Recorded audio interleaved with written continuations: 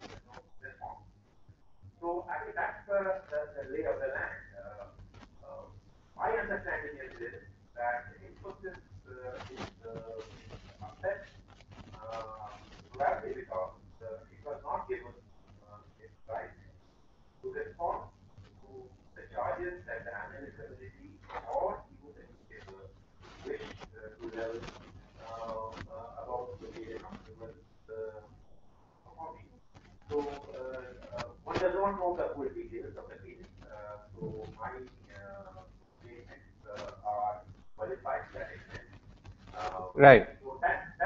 The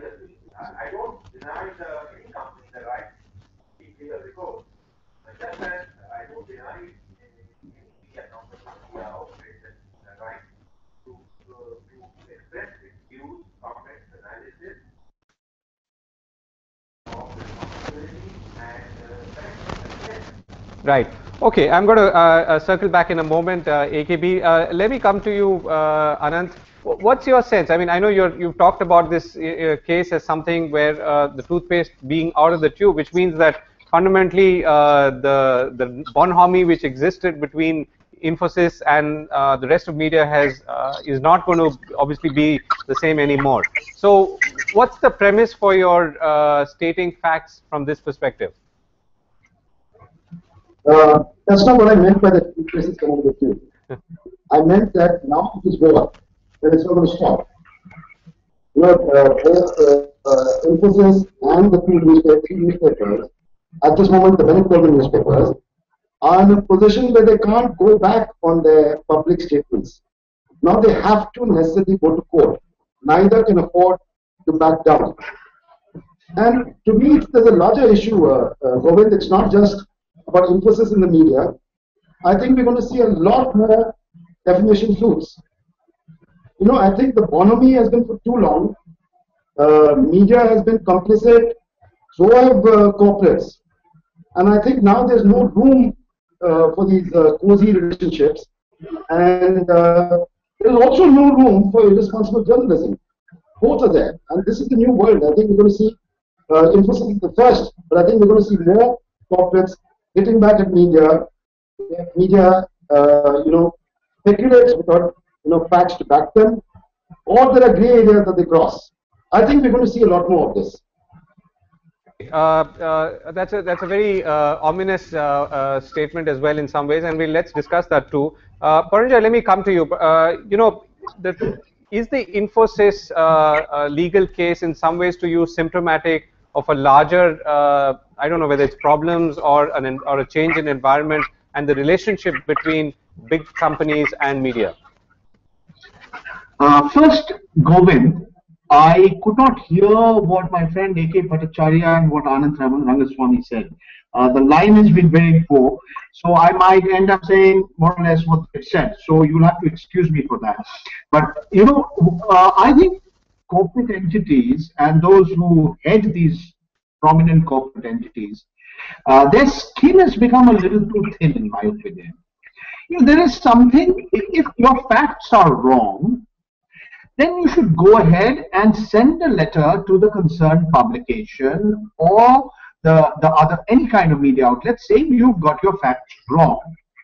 When it comes to opinions, and there is a certain amount of speculation, whether A will leave the company or B will leave the company, and let's admit one point, Infosys has by and large got very, very favorable media coverage. Mr. Narayan Murthy and Infosys, by and large, the media has been very, very kind, and his PR, his corporate communications department couldn't have done a better job.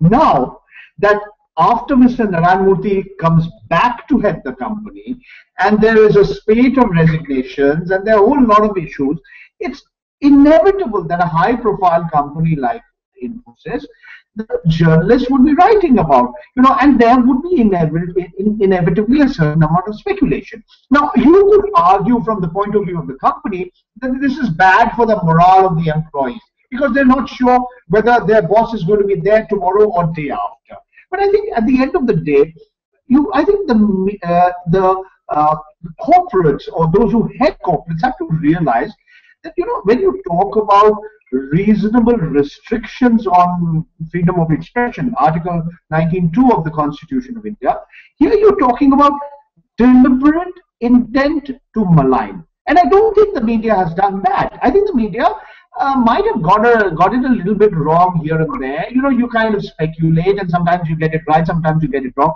But I don't think there was any deliberate attempt to malign the image of a company or the image of an institution. So I think Infosys needs to be far more charitable towards what the media writes, and I think it's bound to happen that there would be sometimes you get it a little right and sometimes you get it a little wrong. I mean, why are they trying to intimidate large publications like Times of India and Economic Times and Financial Express? I mean, by serving this kind of a legal notice, it basically seeks to intimidate intimidate not only these publications, you want to send out a message to others. You want to have a chilling effect on others that, look, you also don't mess around with us, because if you do anything that we don't approve, we're going to send you a legal notice. And even if we don't go to court, you'll have to reply. We'll make your life miserable. You'll have to spend your time. You'll have to spend your money in replying to us. So all of this, I think, is bad. It is a bad precedent that has been set. Paranjoy, is this also forcing media to become more responsible? Because now you know that you go wrong and you misquote, or you write stuff which could be defamatory, you could have a legal notice and not just, let's say, a correction that has to be published either in your newspaper or carried on your TV channel. Sure, I agree that the media should be responsible. Journalists, they should do their due diligence. They should do their fact checking. They should try and get the other side of the story all the time. But journalists also work to short deadlines. If telephone calls are not returned, if email messages are not replied to, then they should specify. They should specifically say, yes, we tried to contact A, B, or C, and we didn't get a response. So I think journalists also need to be transparent and accountable in the way they gather information. And yes, they need to be responsible. I have no disagreement on that score. AKB, let me ask you a slightly trick question here. So you've also obviously been carrying a lot of reports on Infosys. Now you've not been sued, or you've not been served a legal notice. So that's why does that mean that you were doing something right, or that Infosys does not want to obviously make a point with you? No, I don't know why Huh? we were not chosen for that kind of treatment. But what I can tell you that whenever a matter of our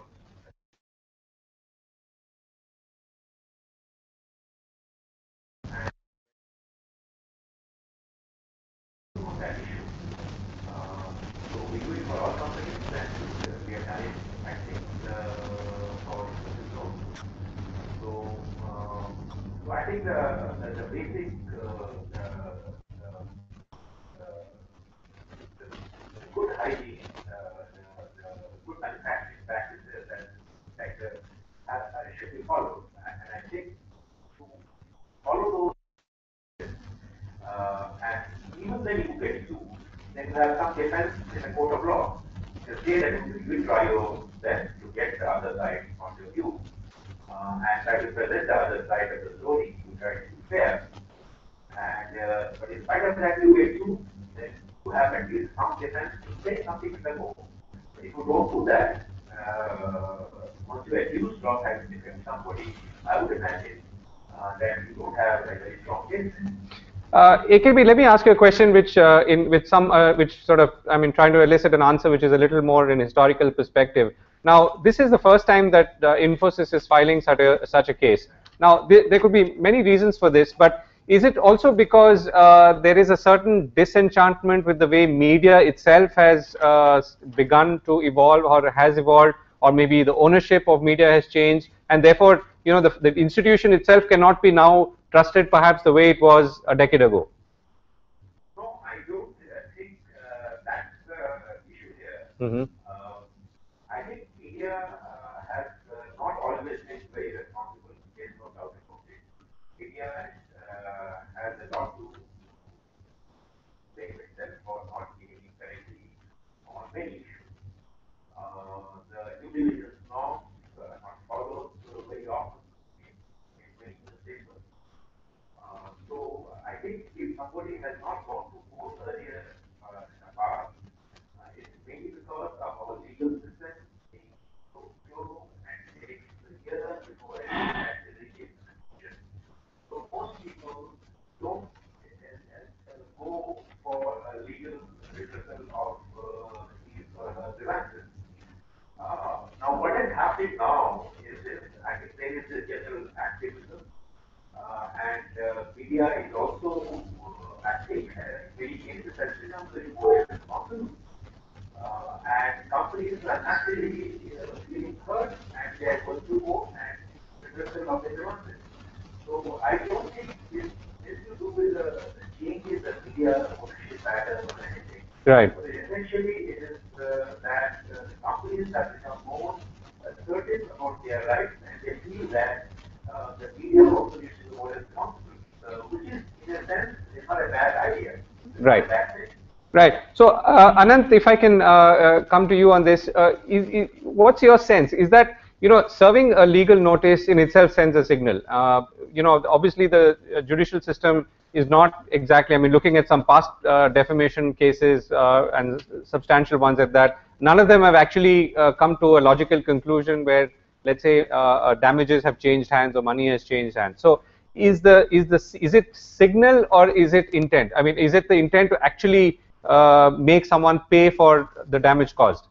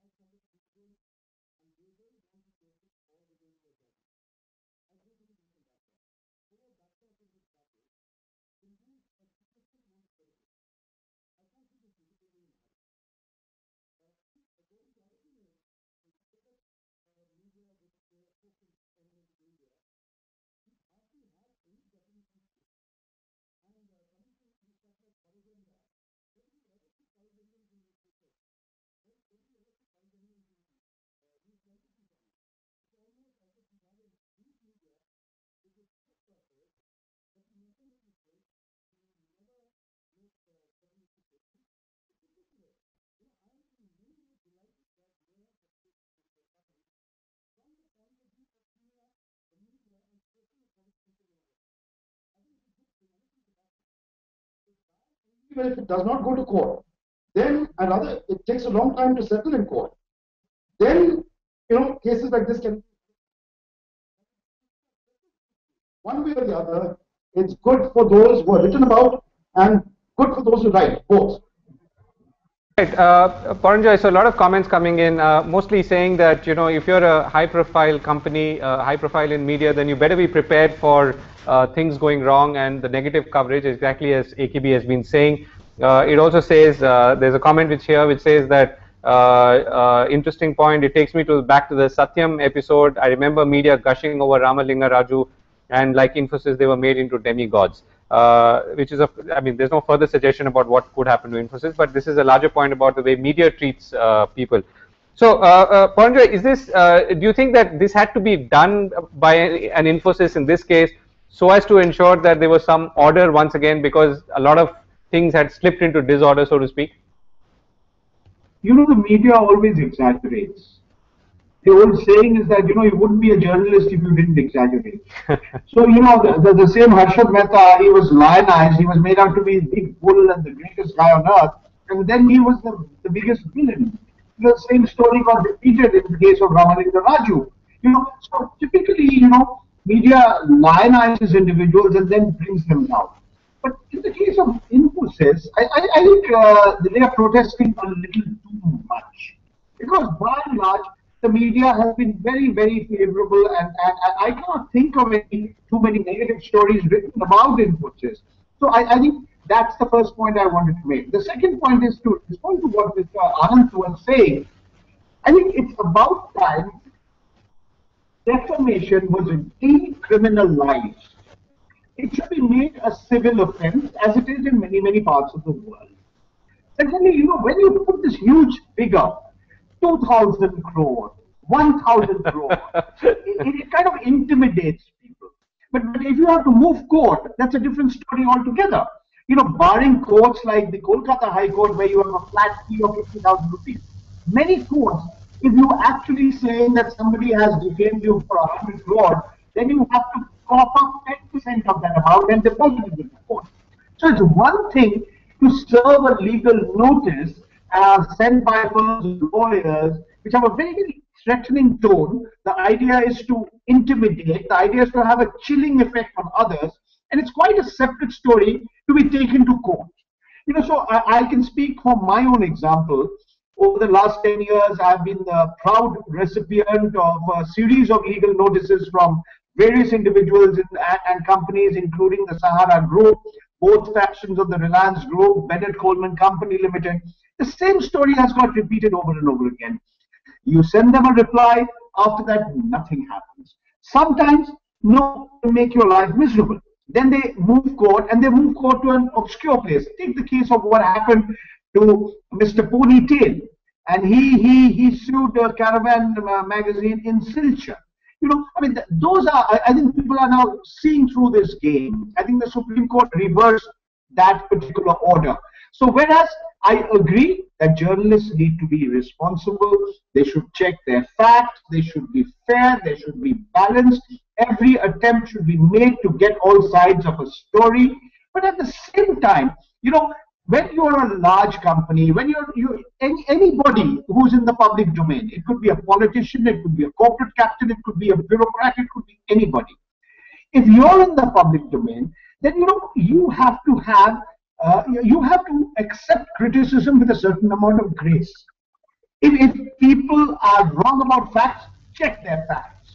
But, right. But if they disagree with your opinion, or their interpretation of the facts are different, it doesn't mean you come down with a with a hammer, like a ton of bricks and try and browbeat that person. I think that's also not done. We have to have a sense of balance. Right. So, AKB, let me come to you very quickly. You know, we started by asking the question that did Infosys have to sue to be heard? Right. I mean, it's not technically not sue; it's only serving a legal notice. But if one were to take the non-literal version of the word sue, what's the moral of this story, and how do you see this playing out ahead, going ahead, AKB?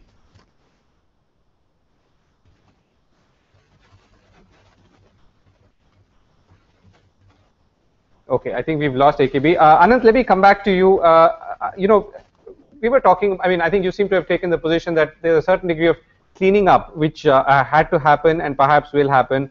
Mohandas Pai, former director finance in Infosys, he felt, for instance, and he tweeted about it, and he said they should not have done it. It's bad form, right? So somewhere suggesting that basically a company should continue to maintain some level of cordial relationships. I mean, that you can manage some of these issues through back channel discussions, which all of us do in any case all the time. So in some ways, as you two have alluded, by bringing this whole battle out into the open, it's changed the dynamic somewhat. How do you see this going forward, Anant? First, I'm not sure that the point attached to talk. That is a presumption which is made within one tweet. I believe that attempts were made to talk and they were dissatisfied with those conversations. That is one. Second is, like I said, Govind, I don't think this is only about Infosys and about these three newspapers. I think this is going to sort of become a little bigger, and all corporates are going to look at media. See, I think a lot of the fault lies with media for not publishing corrigendums.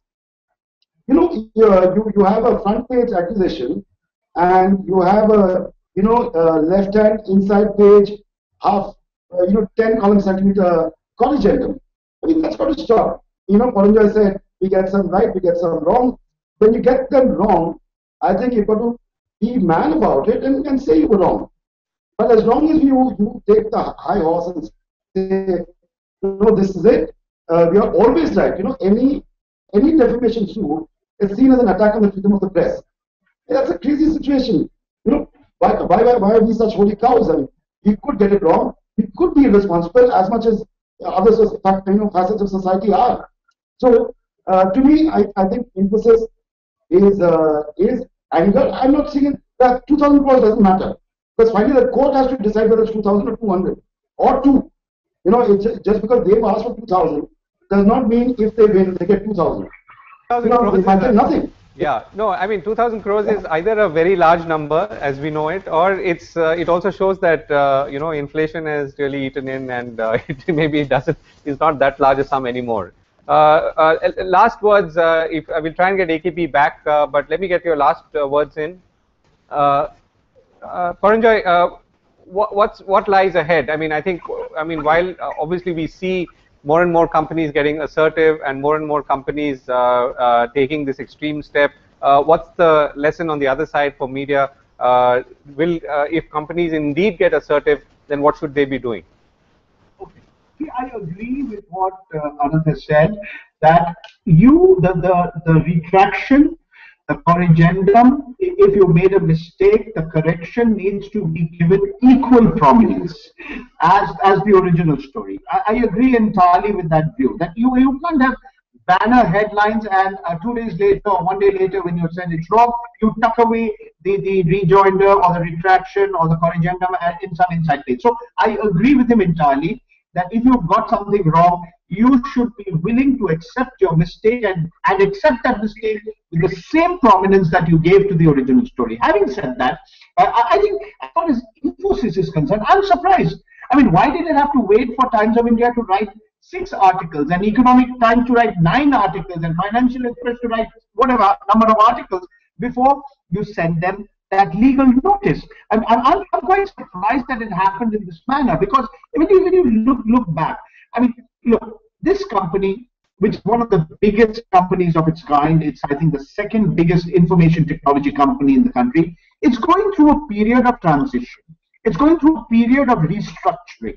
There has been a lot of important changes at the top. It's been a somewhat troubled transition. So this is all what, I mean, the media loves this kind of a story because it believes that the readers of newspapers and the viewers of television channels, they want to know about all these things.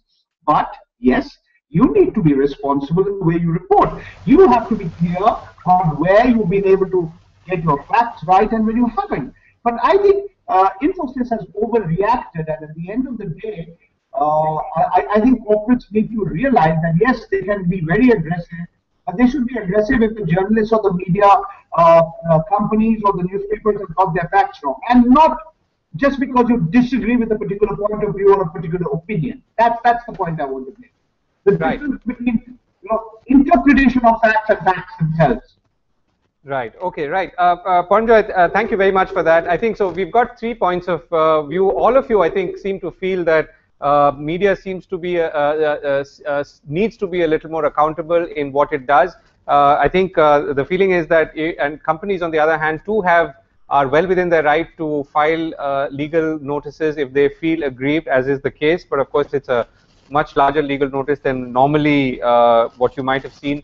We also have to remember that the outcome of such legal notices and defamation suits is not something that ends in actual money being changed hands. So obviously most of them get resolved. So therefore, to that extent, is this a threat of some extent? And obviously, even if it is a threat, it does work, and which of course brings us to the larger question of intimidation, which we've addressed in some ways. That's all we have time for on this edition of Hangout. We're going to be back. This is not an issue that's going to go away in a hurry. Remember, Infosys has been media darling, to use a term that's commonly used now for more than a decade and a half. Things are changing, and they're not going to go away in a hurry. Thanks for watching.